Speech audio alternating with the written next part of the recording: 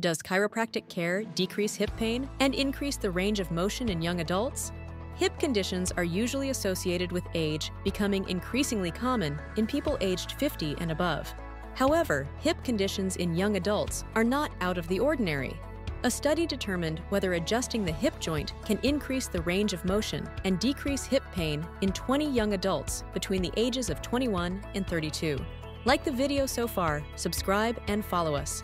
The study found statistically significant improvements in numeric pain scale and passive abduction were observed for the adjusted group when compared to the sham manipulation group.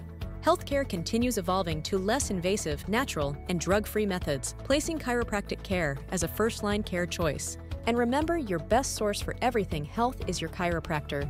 Visit your chiropractor regularly and make sure your nervous system is functioning 100%.